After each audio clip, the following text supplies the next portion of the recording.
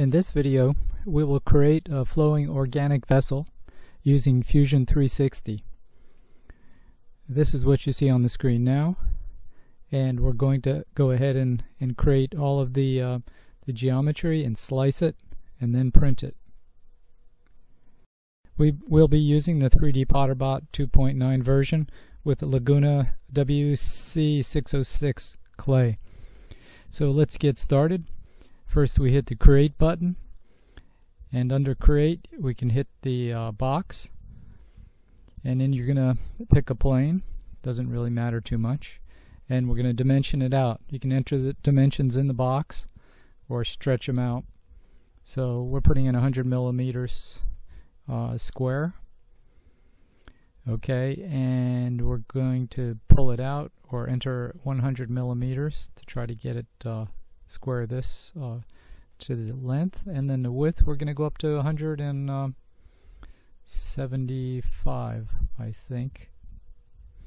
Okay, what's really important is the faces.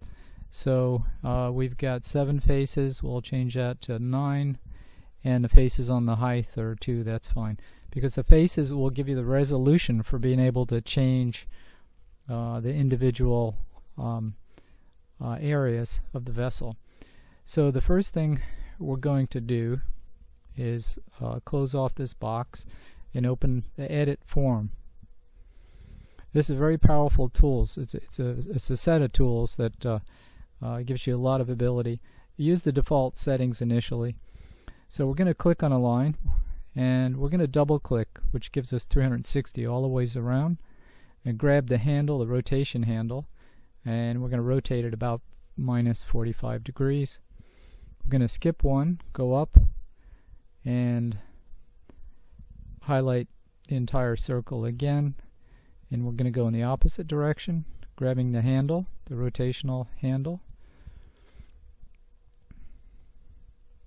Okay, skip one and in the opposite direction.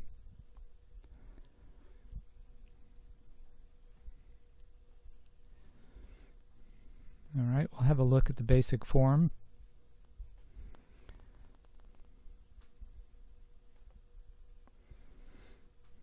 Now we're going to scale it. The scaling handle is a little difficult. It's in the center. It's a circle with 3 triangles. You have to hit it, and it turns blue. There it is. And just pull out or in, and you can scale if you've selected 360 degrees around the object. You can scale the entire object. So we're going to pull it in a little bit.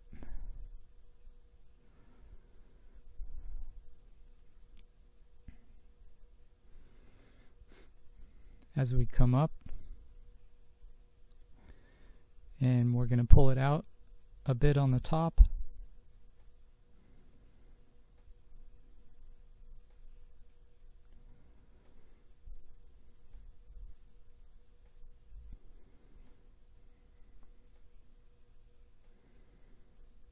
And we're going to take a look.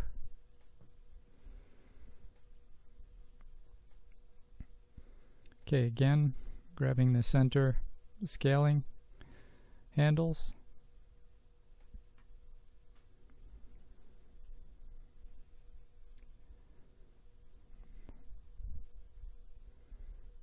And pull it in just a bit.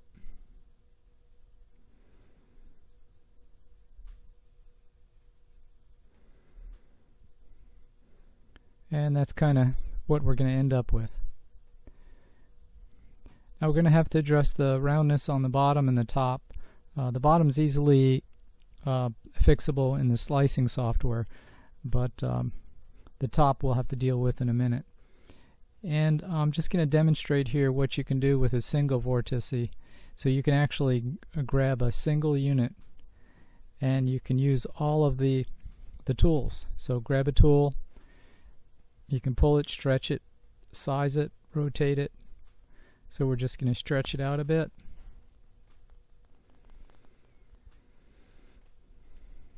But we're going to put it back in. That was just to show you. Now we're going to work on trimming the top flat.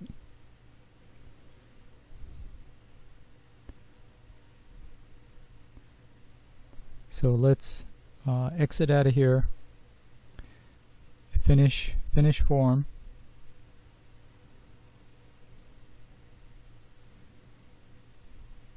Okay, and we're going to open up a sketch. So go to the sketch environment and pick a plane,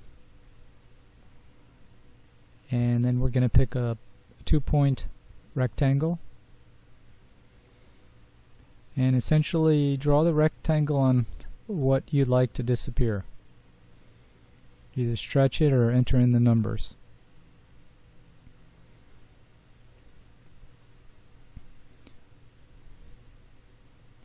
That looks about right. So we're going to stop sketch, right click, press pull, and we have to go in 2 directions. So click here, 2 sides, and grab the handle, and whatever turns red you're going to trim. Go to the other side. It's really quite simple. Hit OK. That's it. Looks good. The bottom is easily handled in the slicing software.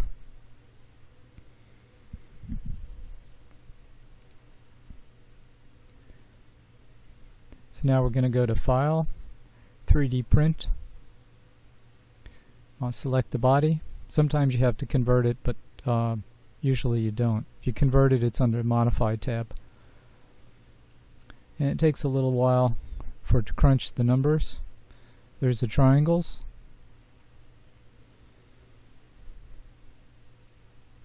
Looks interesting. Hit OK. And this is the great part of Fusion 360. You can enter in your software package, Cura, Repetier, or Simplify, which I'm using, and it imports it directly. So I came in sideways, so I have to 275 degrees slip it up, hit the center button. Okay, now we'll address the bottom issue. So we don't want to print this shape, it's too difficult. So we just submerge it down through the deck, and that's it.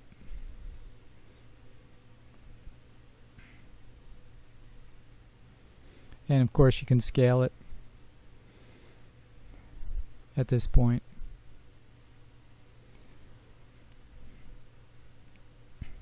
Let's go through some of the settings. So this is my 3.5 nozzle.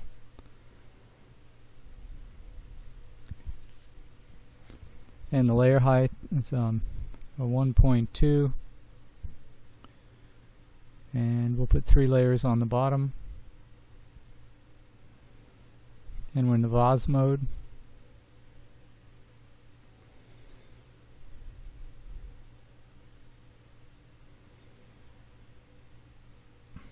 Okay, we'll go to additions. I typically print 2 or 3 skirts as a priming skirt to get the clay flowing at the correct rate. Okay, these don't matter too much. G-code, scripts. This is an ending script which pulls the nozzle away from the vessel. That's kind of important. Otherwise it can mess it up towards the end. Okay, and then the speeds, 200 is way too fast, so put in your speed, traveling speed.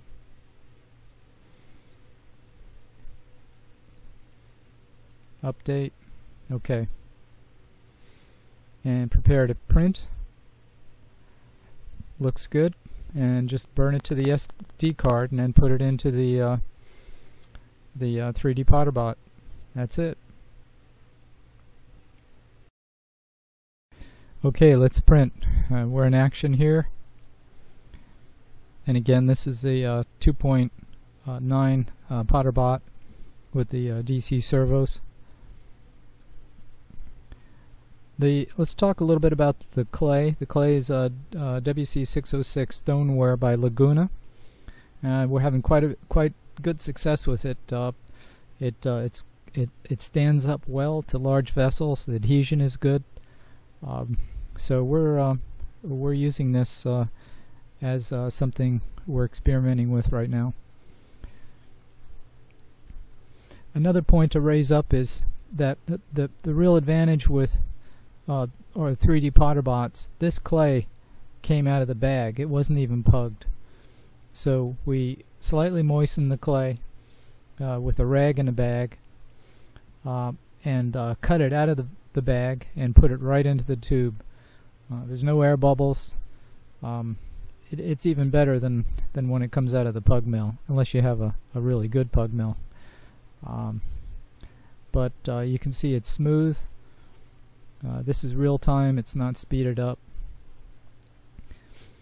And by using direct nozzle extrusion, there's no difference between when you start the print and when you finish the print.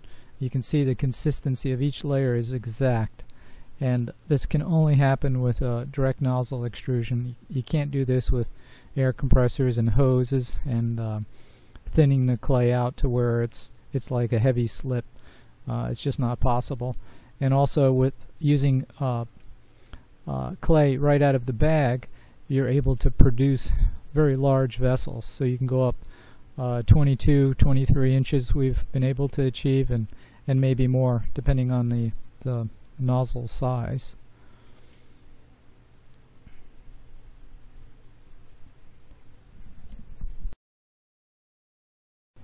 We also have recently added to our nozzle diameter sizes, anywhere from 1 millimeter on up to 12 millimeters on the nozzles. So it really gives you the opportunity to stretch the envelope. The 3D PotterBot's capable of using the 1 millimeter nozzle, or 2. 2 is probably the best for small items. The resolution is exceptional and repeatable. So here's the finished product, and I'm going to give you a close-up so you can see the layer quality. And again, this is clay out of the bag into the tube, and this is how you get exceptional results. And the consistency is just perfect. So I hope you enjoyed the video. Be sure to visit our website and subscribe to the video, and let me know if you like these Fusion 360 tutorials. I'll do a couple of more. Thanks for watching.